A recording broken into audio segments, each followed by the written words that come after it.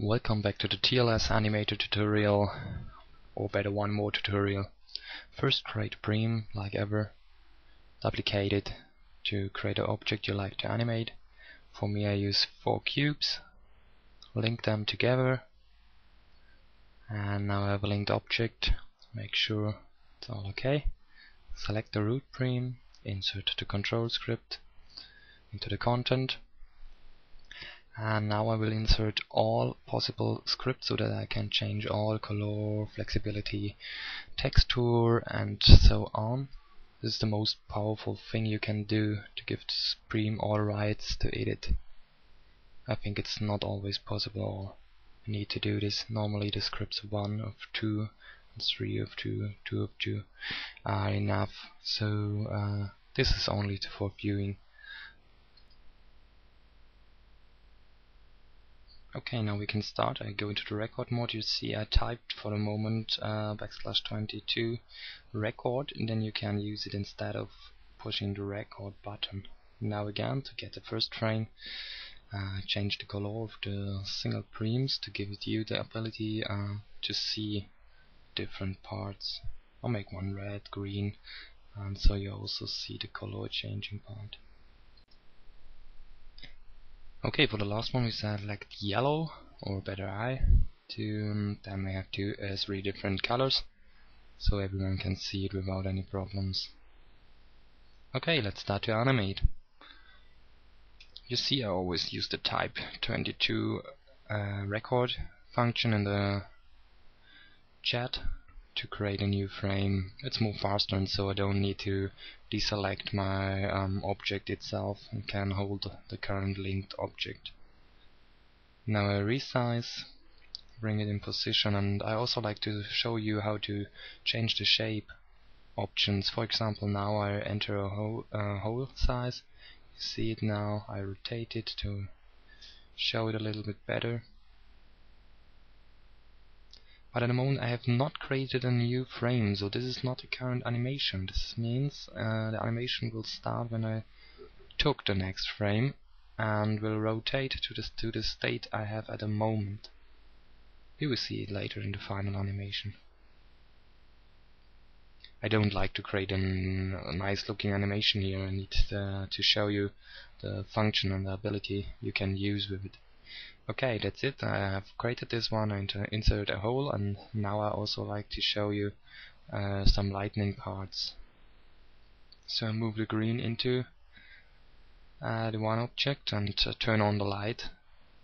You see here, selecting, now okay, and you see now it's lightened. I will do the same for the red one, but here I take a red color. Okay, and that's it for the moment. I think this would finish the next frame. Type 22 record, enter. Now we have 5 frames at the moment. I move this inside the one box, and this also, so we have a nice effect, or a little bit of an effect, to show you what it can do. Okay, that's it. Frame 6 is created.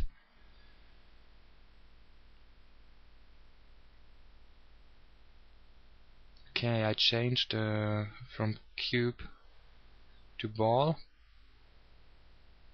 for the green one, and now I also move the green one into the red one.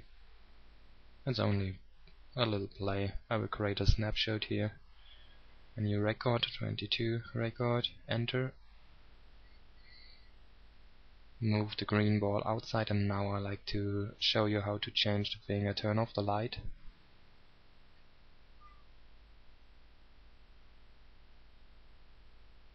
And use a sculpted.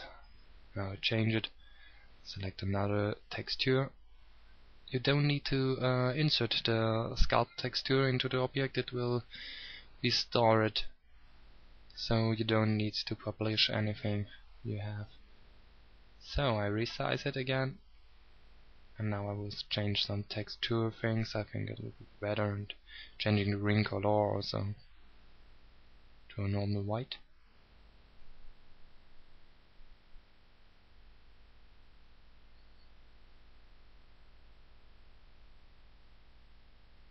I use some textures from Tori to show you this one, so all of you can get these textures also at her place. Now you see it here. It's a little bit textured. Okay, let's create a frame. And now we have the frame with the sculpt object. So, okay, moving out the light. I think I resize it a little bit. It's a little bit big or not. Okay, that's it. I think it's time for a new frame. Now we have 9 frames only as information, and it's not so good to see for you.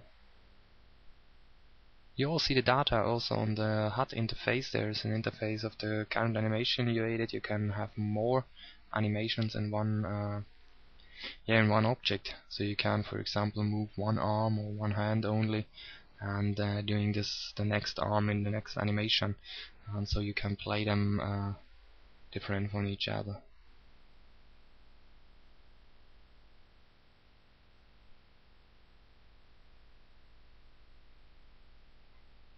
I also play a little bit around them with this, bring them back to another form, and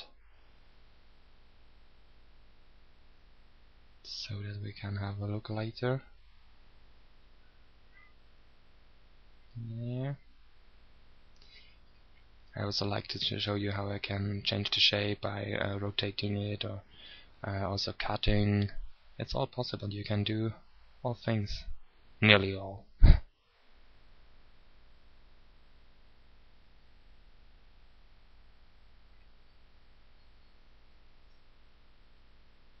Next frame. Okay, I think stop it. I think let us play the animation. And now you will see what will happen.